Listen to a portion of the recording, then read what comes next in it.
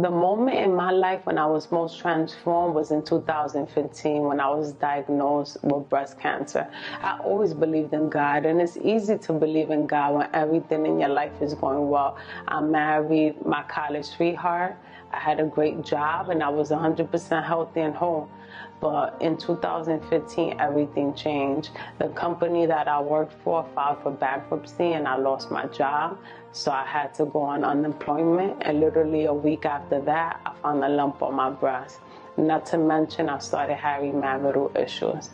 Once I went to a doctor to follow up on the biopsy report, as I walked into the hospital, I felt a rush of wind hit me, and I heard the Holy Spirit tell me, "You're not going to get good news, but I need you to be strong."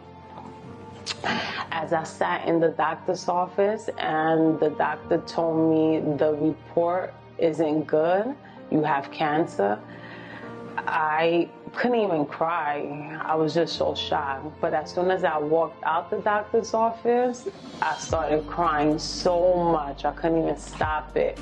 And then I felt the Holy Ghost again tell me 3 times, "I'm a healer, I'm a healer, I'm a healer."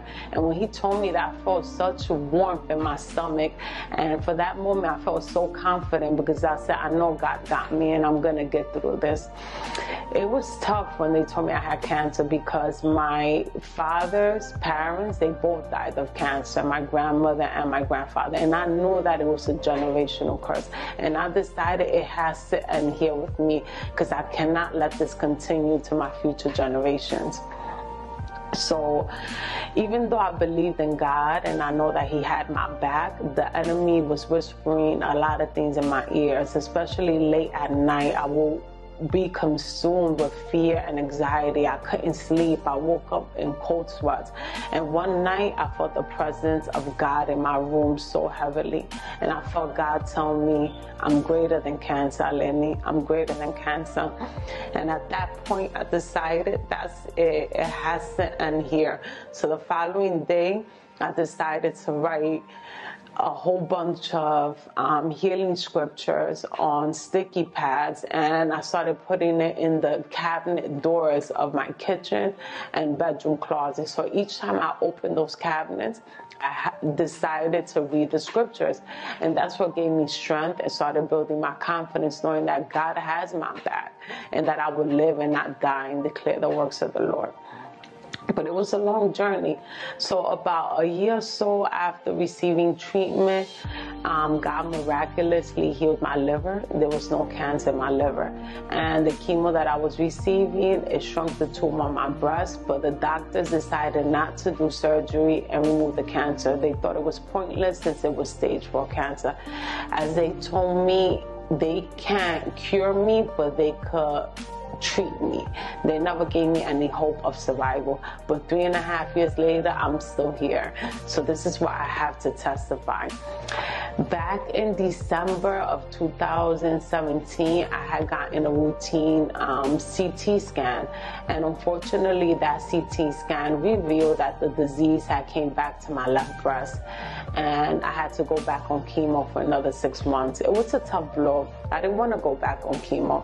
And not only did the cancer come back on the breast, it started to appear on the skin above my breast. So I did chemo for 3 months, and I ended up getting a mastectomy, and they removed the left breast. So on April 25th, I had surgery to remove the cancer off my breast, better known as a mastectomy. And right now I'm cancer-free, but I'm currently wearing prostheses just to even everything out, and it could look as natural as possible. Right now I'm actually going through radiation. I was required to do 4 weeks, and I completed 2, and I got 2 more to go. And I'm feeling strong, and I know that God has completely healed me and delivered me, and I'm just walking in faith, and I'm walking by his word because he called me healed, so I call myself here.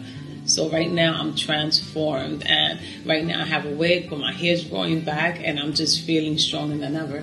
And this is me now. This isn't real me. God is restoring me, and I just feel so good, and I give God all the glory and all the honor, because every day that I'm alive is a gift from God. So I want you to just trust God and know that he can do the impossible. If he could heal me from stage 4 cancer, he could do anything in your life.